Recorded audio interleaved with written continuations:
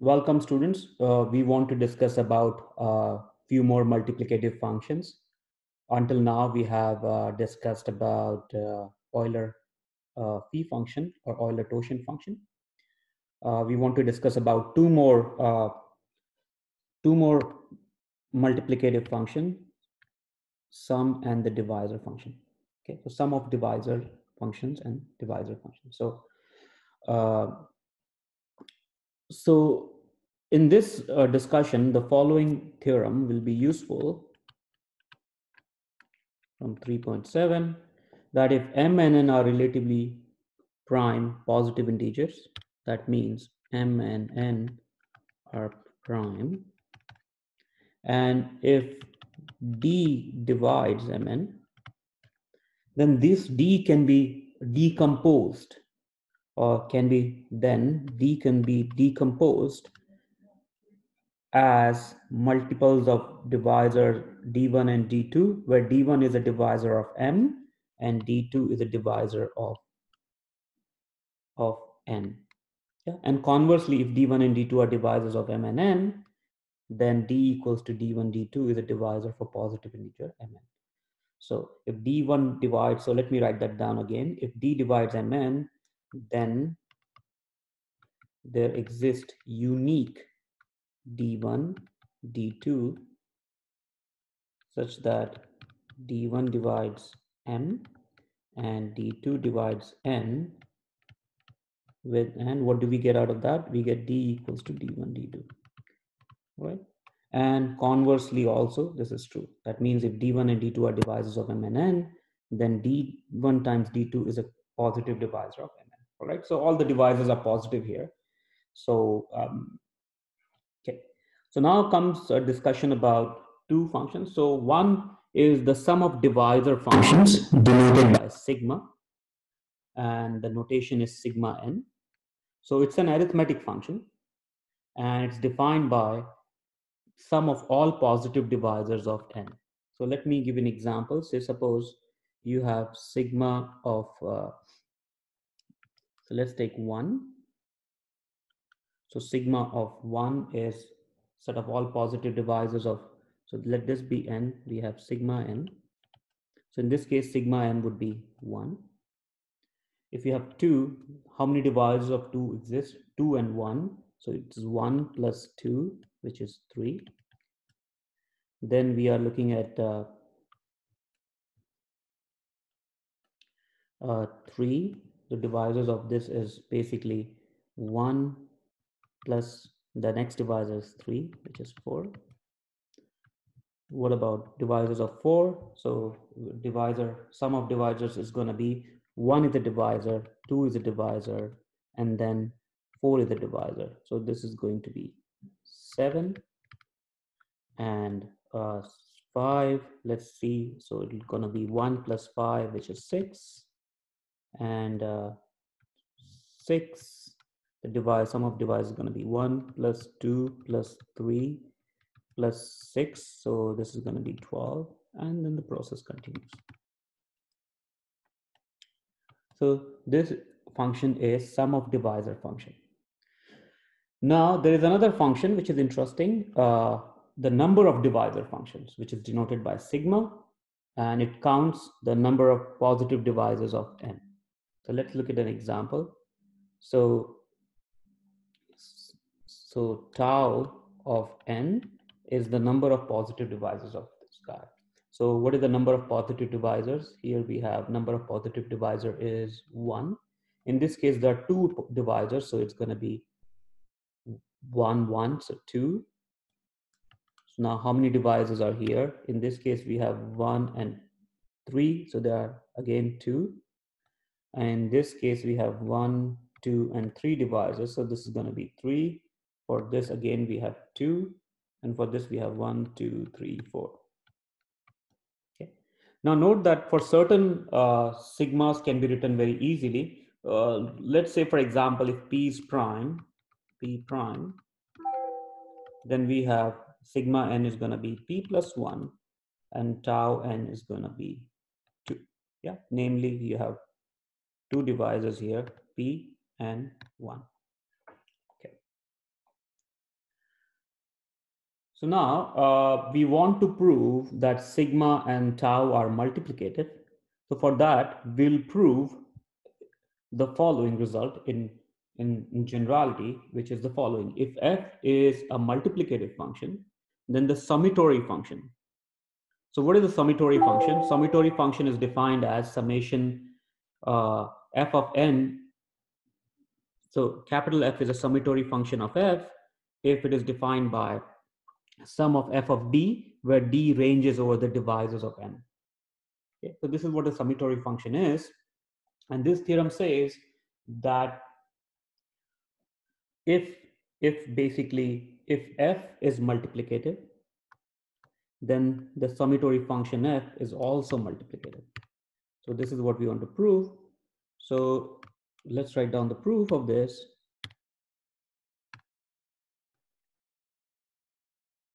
So what do we want to prove by this is if m and n are co-prime, then f of mn equals to f of n times f of n. This is what we want to show.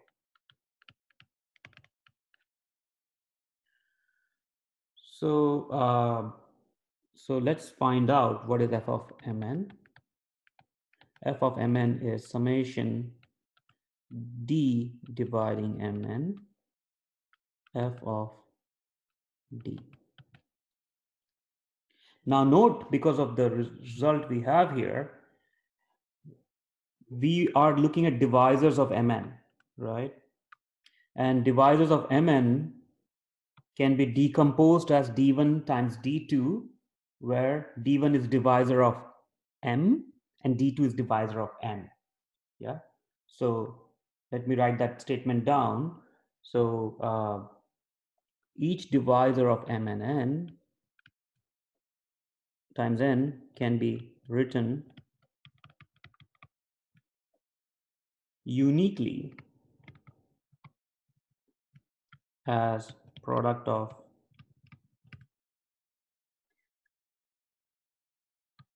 coprime divisors d1 of m and d2 of n. Yeah, so these divisors also will be coprime, right? So yeah, that follows from this theorem here. Yeah, so unique pair of this. Conversely, so here I should have mentioned in this that with d1 and d2 equals to 1, right? Because if they are not 1, then m and n will have a common factor, right? Bigger than 1. So that is not true. So therefore we have this. So now we have, so therefore f of mn can be written as summation. Instead of d, I'm going to replace it with d1 and d2. So d1, which divides m, d2, which divides n. Yeah, f of d1, d2. Now I can basically, since this is going to be summation d1 divides m and d2 divides n of f of d1, f of d2.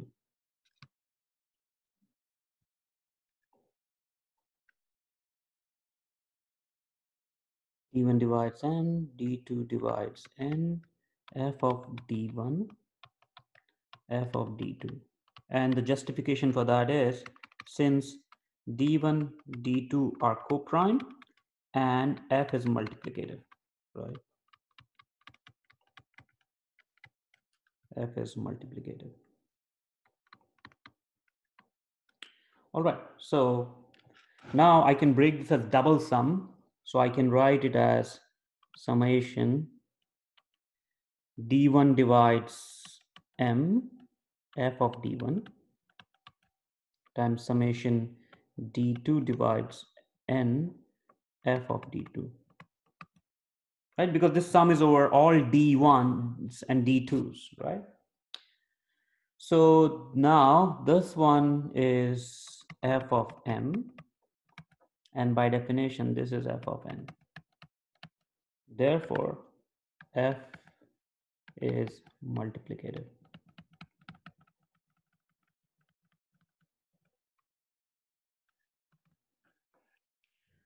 So now, so we have proved this result is very useful in all the applications of multiplicative function, that a summatory function of multiplicative function is a multiplicative function.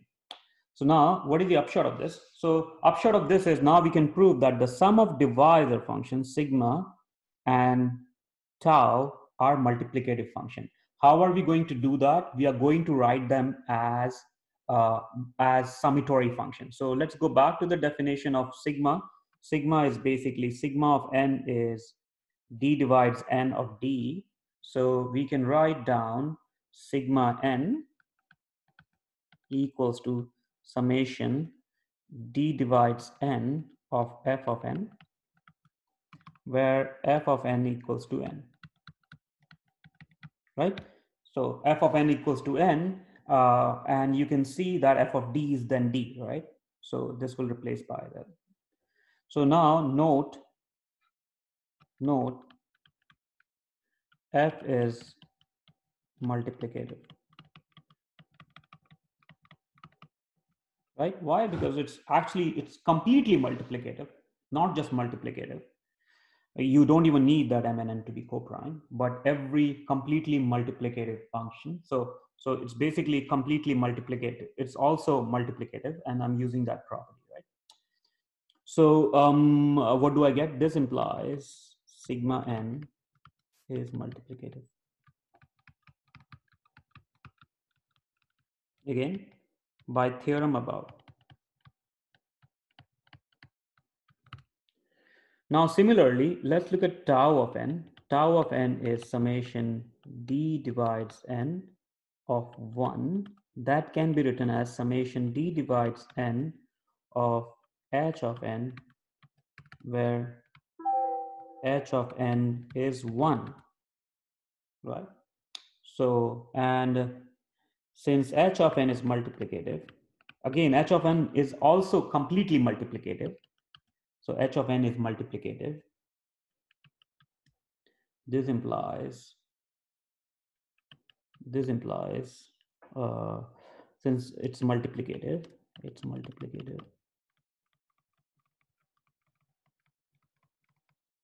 and which gives, from theorem above, tau of n is multiplicative. From theorem above.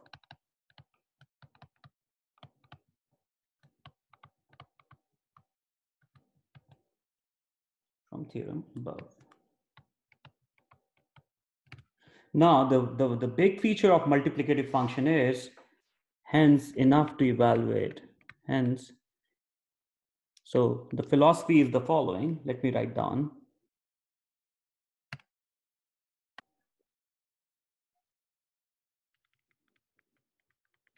The philosophy, loosely speaking, is for multiplicative functions,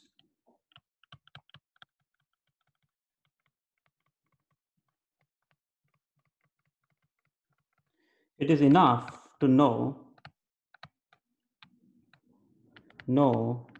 their values or their behavior at prime p or prime power, right? It is enough to know their behavior at p to the power a, right? And then we can basically, using the multiplicativity, we can understand all, not what happens at all positive integers. So here is in that regards, let's study the following. Let p be a prime and a be a positive integer, then sigma of p to the a is 1 plus p squared dot dot dot p plus a, which is this part here, and sigma of p to the a is a plus 1. So this is obvious. Why is that? Because what are the divisors of p to the a? So divisors of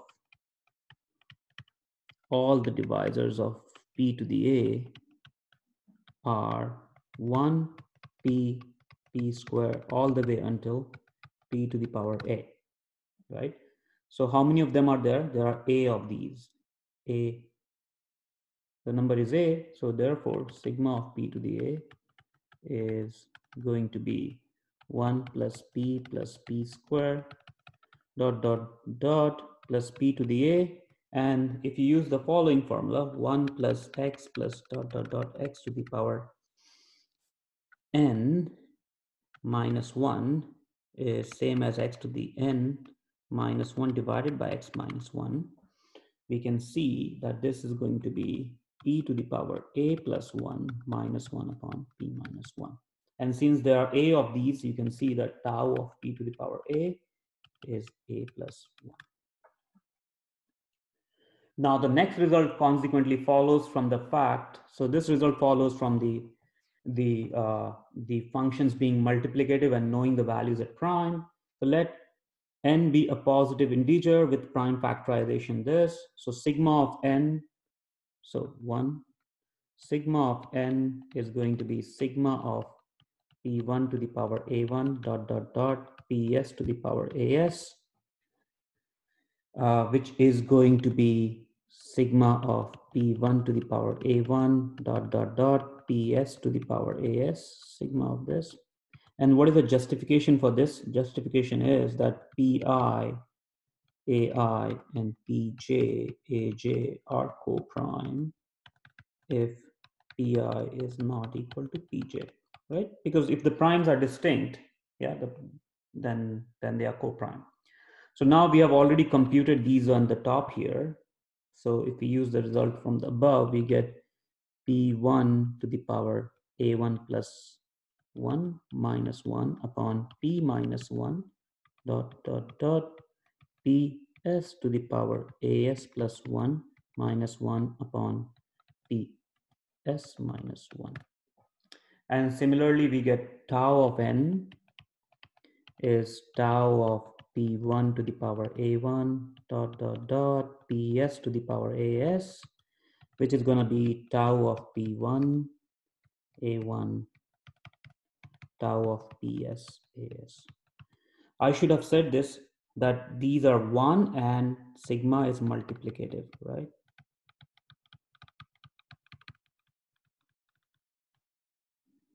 So, and the reason for that is again the same, because pi to the power ai, pj to the power aj is 1 if I is not equal to j. Yeah, this is because of the decomposition, the way we have written it in a way that when you write a prime factorization, the pi's are distinct, right? So we get this is early on computed as a1 plus 1 dot dot dot as plus 1. So these are the properties of your multiplicative function, sum of the divisors and the number of divisors. So we understand the behavior of them now. Now let's investigate the sum of divisor function a little bit in detail. The sum of divisors of a number n, excluding the number itself, is called aliquot sum. If it's equal to n itself, then we call such a number as perfect numbers. I see. So if you look at, say, sigma of 6, so, or if you want to look at the aliquot sum, let's call this as sigma 1 of n. So it is basically sigma 1 of n is essentially the same thing. All d divides n of d, but d is not n. So you're looking at the proper divisors of it. Yeah. So if you look at sigma 1 of 6 is going to be 1 plus 2 plus 3, which is 6. Now let's look at sigma 1 of 14. This is going to be 1 plus 2 plus 7. So 1 plus 2 plus 7 is not 14, right? So this is not the case. What about sigma of 28? So I'm looking at some examples. So sigma of 28 is going to be 1 plus 2 plus 4 plus 7 plus 14. And now if you add this up, you will see that it is 7 plus 7. So this is going to be 28. So these numbers are perfect numbers. However, if you don't want to bring another kind of sum in the game, note that if you have sigma n, that is same as sigma 1 of n, allocate sum plus n. So we can change the definition of perfect numbers. There's a lot of history behind it, by the way. So n is a positive integer, then sigma of n is 2n, then n is called a perfect number. So these two are examples of perfect number. All right. So now let's investigate how can we, so question, can we find out all the perfect numbers? And the answer is no. Let's basically use the following theorem to say when is an even number a perfect even number. Okay. So the theorem is the following: if n is a perfect number, even perfect number, if and only if n is 2 to the power m minus 1, 2 to the power m minus 1 again, but this is in the power, and this is 2 to the power m minus 1 is prime. And so we need that n has to be of this form, along with the fact that 2 to the power m minus 1 is prime. Then we have n is an even perfect number.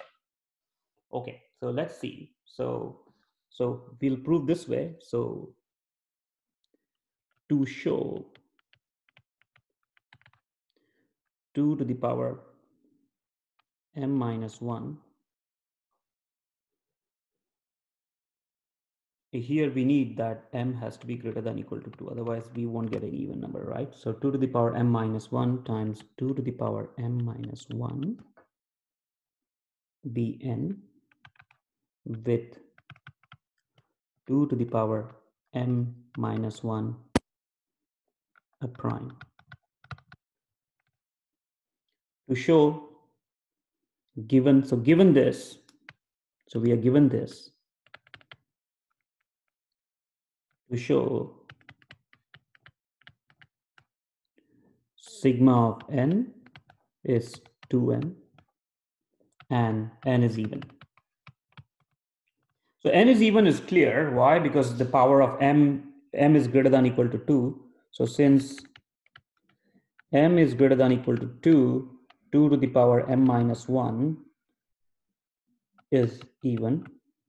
This implies 2 to the power m minus 1 times 2 to the power m minus 1 is even.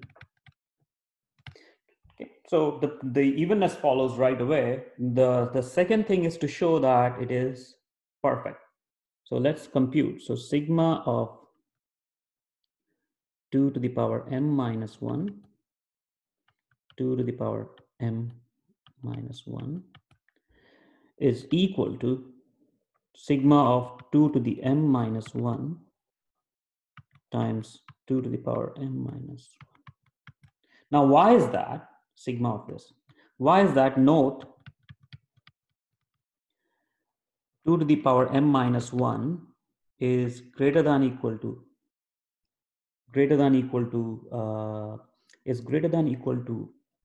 when, because m is 2, so this is going to be greater than or equal to 3 is a prime.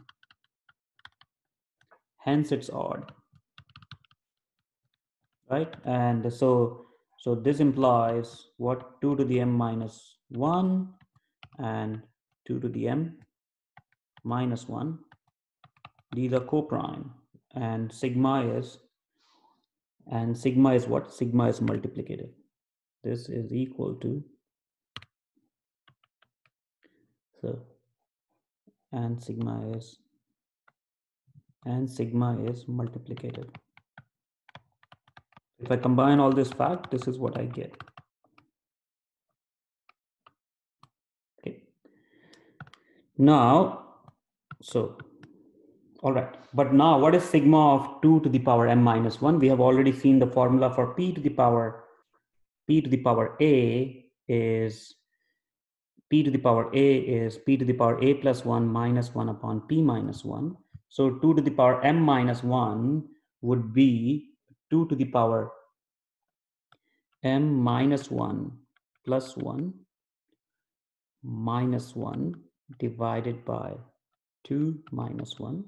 So that is the first part. And this is a prime. So for prime, we have also seen that for prime, the sigma of n is going to be p plus 1. So this is going to be p plus 1, which is 2 to the m. And this can be simplified as 2 to the power m minus 1. Let me bring this in front here. So this can be seen as 2 to the power m minus 1 times 2. And then rearranging, I get 2 times 2 to the m minus 1 times 2 to the m minus 1, which is 2n. So therefore, what n is perfect,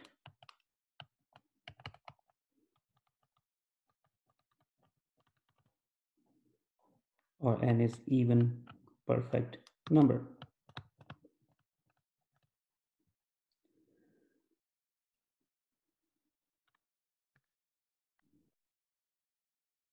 Now we want to basically prove the converse statement. The converse statement is let n be a perfect number, even perfect number,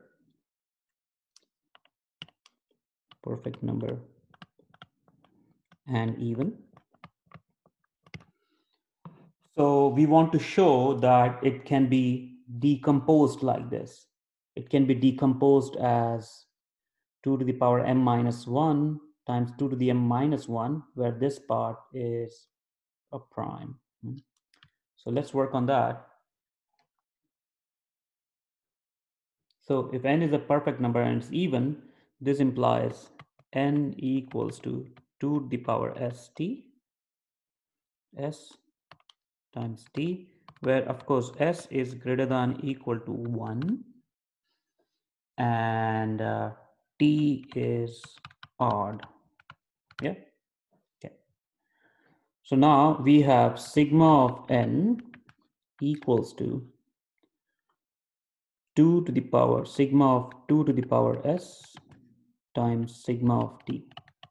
Yeah, since we have, since 2 to the s and t are coprime. Why? One is even, so one is all powers of 2 and t is an odd number, so they cannot have any common factor, right? The only common factors which is possible between the first one, all the factors are 2.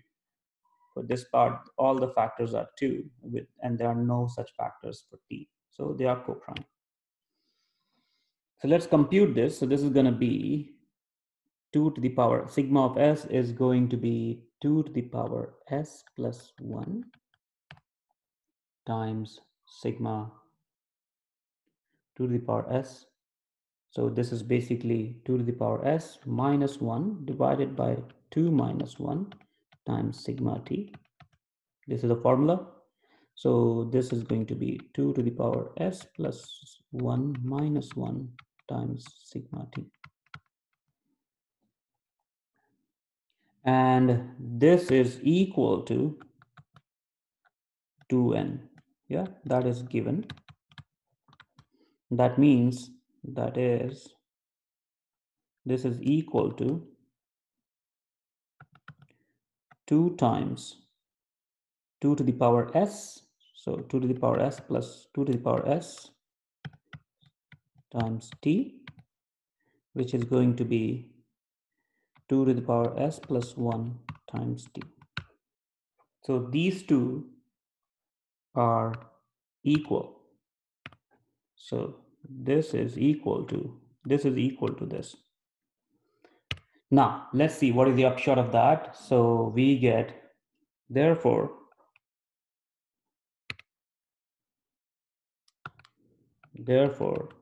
we get 2 to the power s plus 1 minus 1 times sigma t is going to be 2 to the power s plus 1 times t. Now, since 2 to the power s plus 1 minus 1 and 2 to the s plus 1 are coprime, this implies what happens then? In this case, these are coprime, so we'll get that 2 to the power s plus 1 must divide this because it's coprime with this part. So we get 2 to the power s plus 1 divides sigma t. Now that would mean, so if divides that implies there exists q, and again all these are positive, so q belonging q, there exists q, a positive integer such that we have 2 to the power s plus 1 times q equals to sigma t.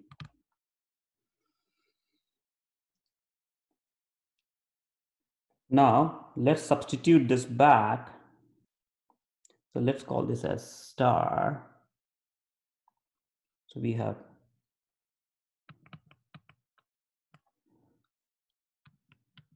let's call this as hash sub hash into star. If we substitute that, we get 2 to the power s plus 1 minus 1. Now instead of sigma t, I'm going to write 2 to the power s plus 1 times q equals to 2 to the power s plus 1 times t. So this implies, by cancellation, 2 to the power s plus 1 minus 1 times q equals to t. Now, to show, we'll show that to show q is 1. Yeah. Why? If q is not 1, then 1 will imply, equation 1 implies 2 to the power s plus 1 times q minus q equals to t, which means 2 to the power s plus 1 times q equals to t plus q. Now, what do we get out of this? So t plus q, and that is, but that from hash, this is equal to sigma t from hash. So we have the following. So sigma t equals to this on one hand. On the other hand, if you look at hash from hash, actually from 1, and from 1 we can see that divisors of t are, first of all, t itself, then there's 1, and there's q, if q is not 1, right? This would imply sigma of t is going to be bigger than, it will consist of some of these divisors for sure, and maybe something more. So from 2 and 3, so 3 contradicts 2.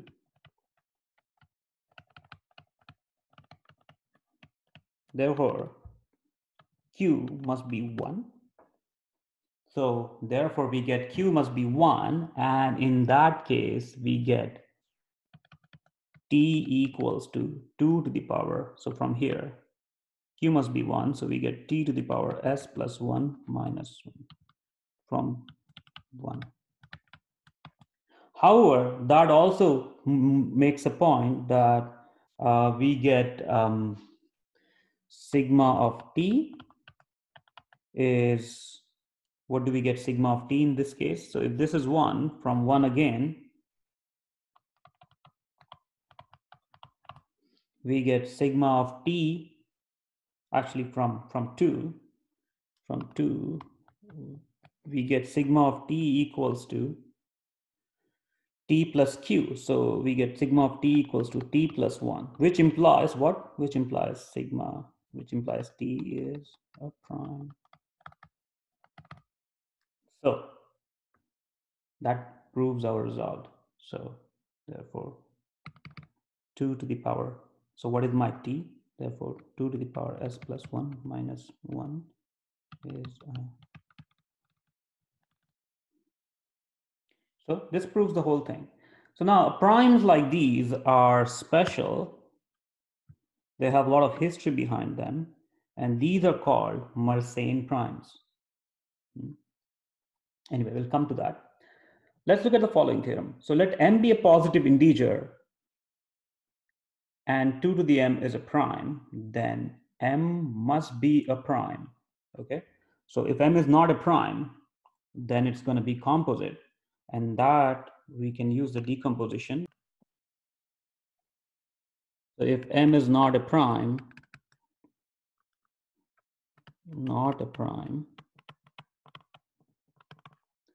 then m equals to ab with 1 and b both less than m.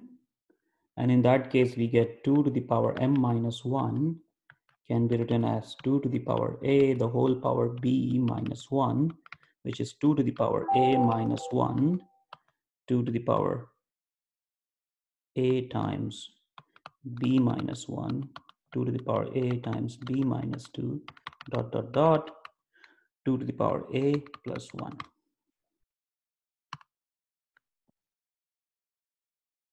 Since a is greater than 1, 2 to the power a is greater than what? So a is greater than 1, then 2 to the power a is greater than equal to 2 to the power 2. This implies 2 to the power a minus 1 is greater than equal to 3. So this is non-trivial factor, right? So we have, since 2 to the power a minus 1 is bigger than 1, and similarly you can show that this part is also bigger than 1, and of course they are less than 2 to the power m minus 1. This implies 2 to the power m minus 1 is not a prime. Which contradiction, right? Therefore, m must be a prime.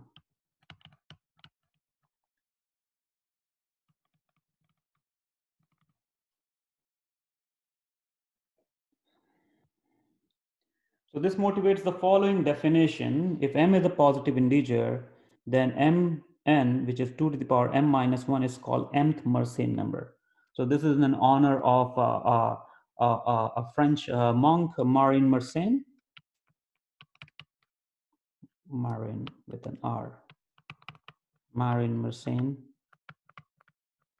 And he was basically 17th century. And there were some theological reasons for studying these primes as well, if I recall correctly. So if P is a prime, and on top of that, MP is a prime, then we call MP as mth Mersenne prime, right? So just because P is prime doesn't mean that MP is going to be prime, right? But if that also happens, then we have MP is a Mersenne prime. So let me give you an example. For example, let's look at F7, which is 2 to the power 7 minus 1, which is going to be, so 2 to the power 7 minus 1 is, which is 127, and that can be seen as a prime, all right? I mean, like, how do you check if it's a prime? It's a good idea to use maybe you can use trial division method to see that it's a prime. Yeah. So you only have to go until square root of 125 and square root of 125. Yeah, so that is 5 cubed. So something which is near. So you need to only go until, so until 11, right, to check. So 11 doesn't goes in it. You can check that 7 doesn't goes in it. 5, of course not. 3, because you add the digits, it's not. So therefore, this is a prime, right? However, not all of them are prime. So let's say M11 is 211 minus 1, and that is basically 2047, which is 23 times 89, is not prime. So until now, only 51 or 51 Mersenne primes are known. All right. So now we want to understand, uh, to decide, we want basically to decide whether the given Mersenne prime number is a prime or not. All right. So for that, we have the following. If P is an odd prime, then any divisor of Mersenne number MP, note that it will be called Mersenne number until it is basically elevated to the level of being prime, right? So the theorem says that any divisor is going to be of form 2 to the power, so 2kp plus 1. So let's see why is that the case. So let Q be a prime with Q dividing MP, that is Q dividing 2 to the power P minus 1. So we know that, for first of all, by Fermat's little theorem, we know that Q divides 2 to the Q minus 1 minus 1. This is Fermat's little theorem. Fermat's little theorem. So there, and then we have, therefore, 2 to the power P minus 1 and 2 to the power Q minus 1 is basically going to be 2 to the power P times P comma Q minus 1 minus 1, right? So we get, because now since Q divides, so Q divides 2 to the Q minus 1 and Q divides 2 to the P minus 1. This implies uh, 2 to the power P minus 1, 2 to the power P minus 1, 2 to the power Q minus 1 minus 1. These are going to be, the GCD of this is going to be greater than 1. Yeah, but what do we have? But P and Q minus 1, the GCD is P, right? Because why? Because otherwise the only possibility is, the only other possibility is that it is 1, right? It's 1 or P or 1. So, but since it is greater than 1, so we have this is the case, and then consequently we get this implies P divides Q minus 1. Therefore, Q minus 1 equals to sum MP for some positive integer M, or in other words, we get Q equals to MP plus 1. Now, so from there we can see, but we have that M is also going to be, so Q is a prime, so M is going to be even, right? So M also some positive integer M, which is even, say M equals to 2k. So this means I can write this as 2k P plus 1, and that proves our result. Okay. So now note there are a lot of interesting results to find out whether a given prime given Mersenne number is prime or not. However, it is exhaustive. You can use there is a theorem by, so you can look at Lucas Lemmer. So Lucas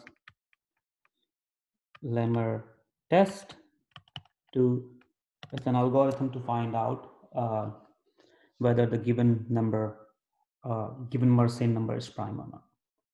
All right, so let's move on to the next part of the discussion.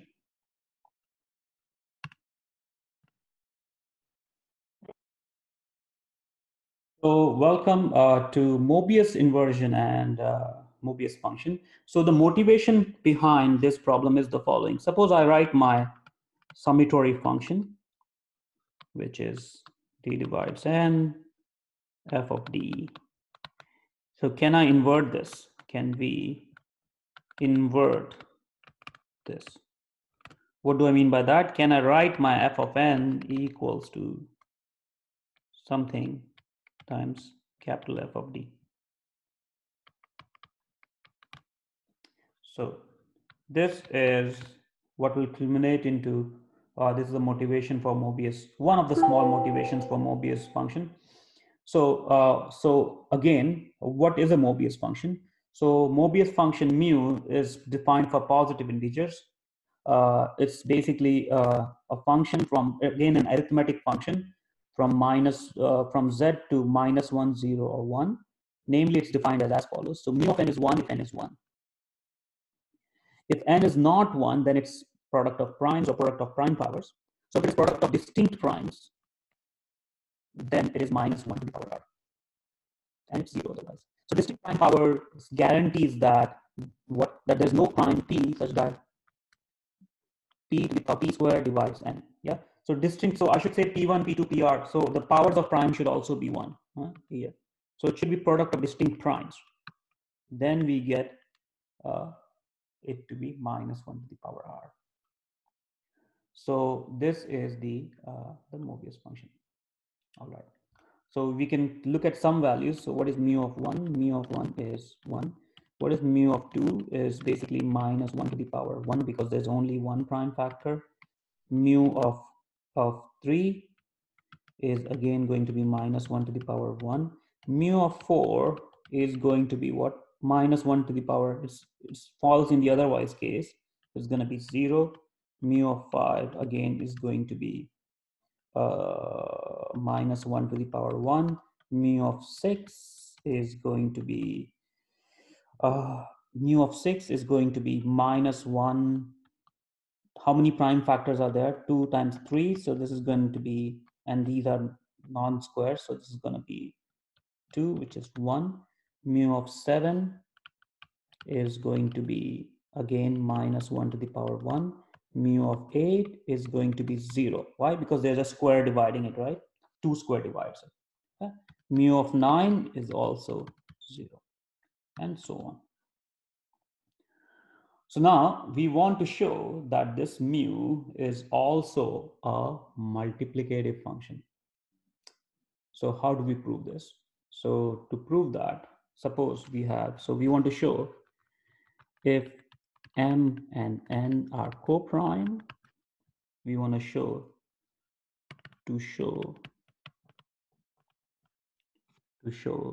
mu of m n equals to mu of m times mu of n. Now, we'll split this case by case because case by case analysis is easier. Case 1, m equals to 1 or n equals to 1. Yeah. So when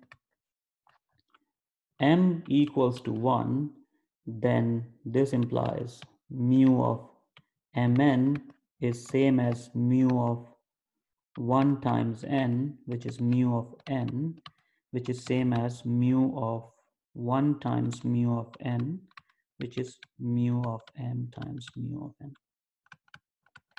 Yeah, so same thing can be done for, why is that? Because mu of 1 is 1. right? So since case for n equals to 1 is similar. So you have dealt the case when either one of them is 1. So now case 2. Case 2, if either one of them is divisible by what? If either one of them have a have a square divisor, all right? So either one of them have a square divisor. So if either one of them have a square divisor, so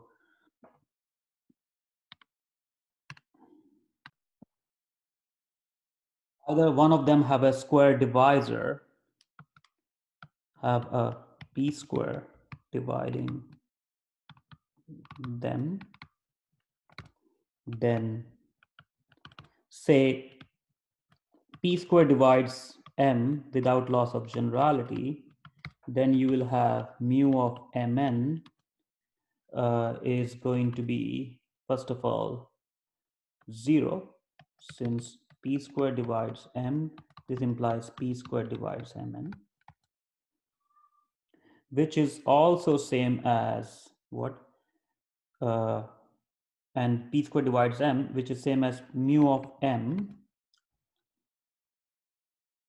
Why is that? Because mu of m is 0, and 0 times this is also 0, right? Because since p square divides m, since p square divides, so here I should write, since p square divides this, we have mu of mn is 0, and also p square divides m, which gives me mu of m is 0. So the case when either one of them have a square divisor of them, then we get that mu of mn is mu of m times mu of n. Now case 3, that m and n are square free. So if they both are square free, then your m can be written as p1 to the power, well, 1, right? Because there's no square, dot, dot, dot, p to the power r. N can be written as q1 dot, dot, dot, qs. And we have, these are distinct primes, distinct primes. These are also distinct primes. Now, since m and n are co-prime, this implies mn equals to p1 to pr, q1 to qs. And all these primes are distinct, because if the primes are not distinct, they'll show up in the GCD, right? All primes are distinct primes, product of distinct primes.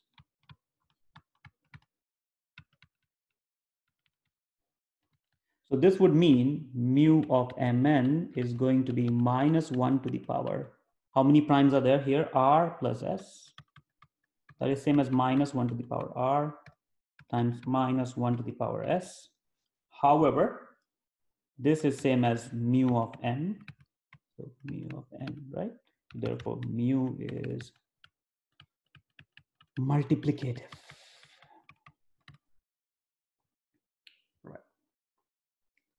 Now note that the summatory function, if you sum mu of d's, it satisfies a very nice property, namely that mu, if d divides n, mu of d is either 1 if n is equal to 1 and 0 if n is greater than 1. So let's prove this proof. If n is equal to 1, then we have f of d equals to summation d divides 1 of mu of d, which is same as mu of 1, which is 1. Now let's look at any prime power. So since it's multiplicative, since mu is multiplicative,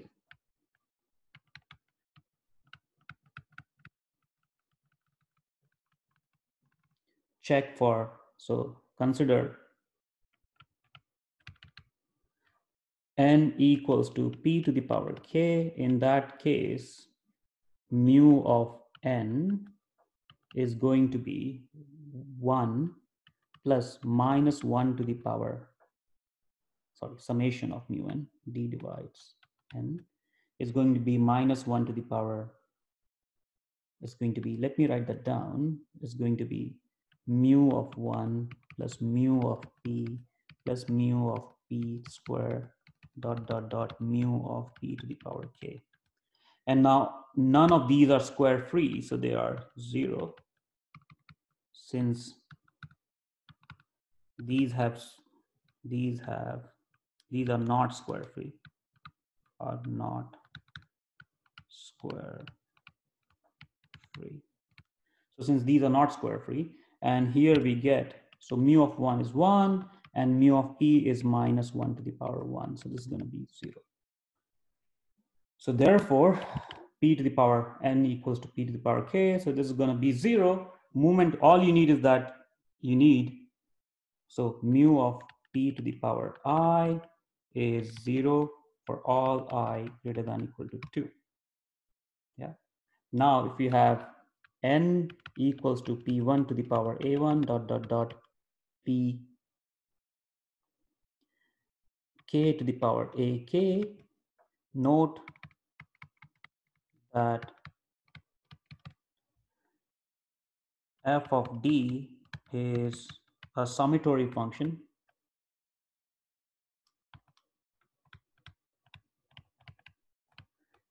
of a multiplicative function.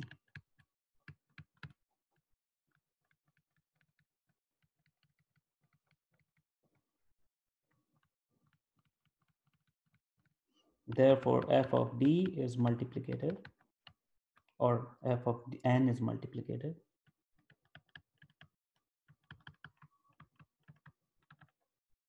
So we will have what? We will have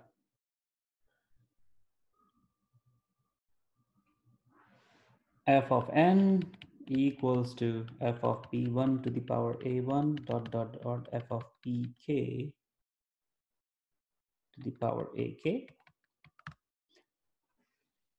So what do we get? We get here, so here we got, if you look at this guy, f of d.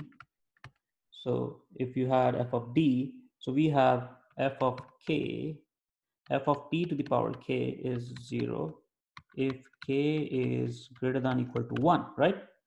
Yeah, even with this you get, so we get this equals to, so in this factorization we get this equals to 0 because it's also multiplicative, right? So here I should have said that it's not that mu is multiplicative, f is multiplicative. So this proves that if you add them up, you get this. Now here comes the Mobius inversion formula. So Mobius inversion formula tells you the following. Suppose f is an arithmetic function and that f is a summatory function of this. So we already know that this capital F is also summatory. Sorry, this capital F, which is a summatory function, is also multiplicative, right? But that's not the point. The point is then I can write my f of d in terms of f of n over d times mu d summation d divides n. Okay. So this is called Mobius inversion formula. So you invert it.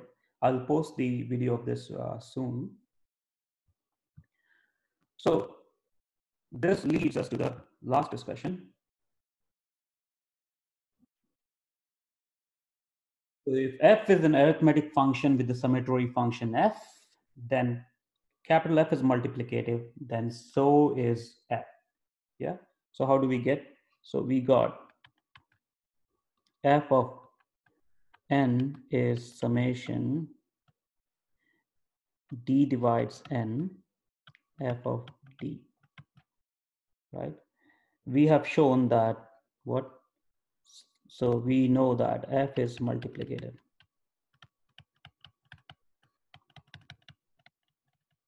Yeah, we have proved this result. Yes, see theorem above. Yeah. Now we are able to write down this f of d or f of n now using Mobius inversion.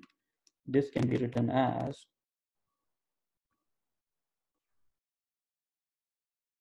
So we get f of n is summation d divides n mu of d times f of n over d.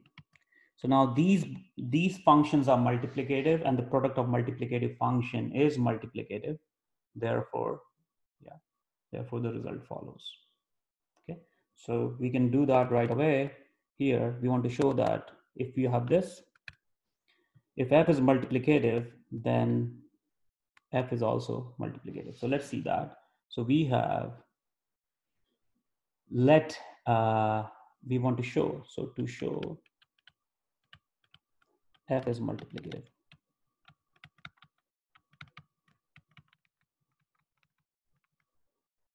Yeah, so we are starting with what? We are starting with given f equals to d and f is multiplicative. So that's what is given to us, all right? The multiplicative of small f is not given to you, and you want to prove that.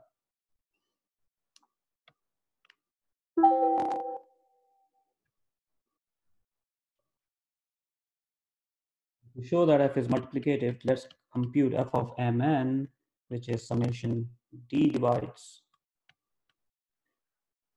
mn mu of d f of mn divided by d. Now I can break this up as summation d1 divides m, d2 divides m of mu of d1 .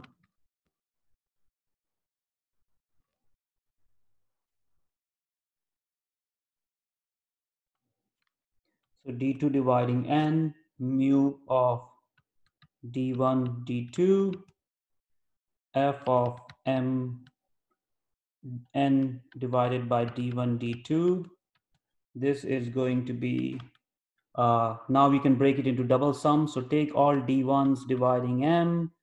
Now this is multiplicative, so I can break it as mu of d1 times mu of d2. I'm gonna basically write it like that. Then I have f of m dividing d1 and f of n dividing d2, and then I can break this summation. This is going to be your f of m, and this is your f of n. So therefore, m and n are. So here we have relied on the following fact that m and n are co-prime, and then only I can break it in terms of divisors like this. Right? Okay, so thank you for your attention.